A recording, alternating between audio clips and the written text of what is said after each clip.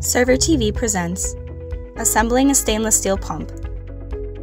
Proper assembly is necessary to keep your server product's pump working correctly.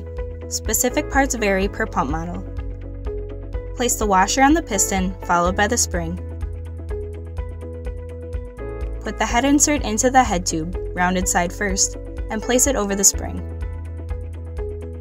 To install the knob, pull down on the spring and locking collar until the piston threads show, and screw on the knob.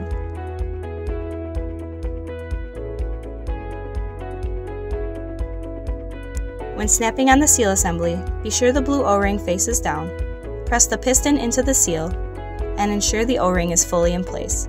An improper seal installation may cause the pump to leak. With the plunger fully assembled, apply food-grade lubrication inside the cylinder to ensure the plunger slides properly.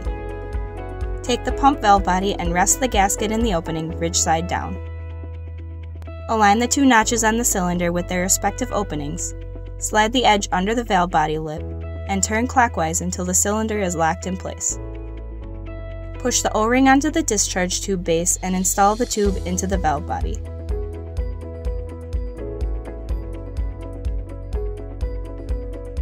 Install the lid. Styles vary per pump model. Put the plunger in the cylinder, compress the plunger to connect the locking collar and the cylinder threads, and your pump is complete.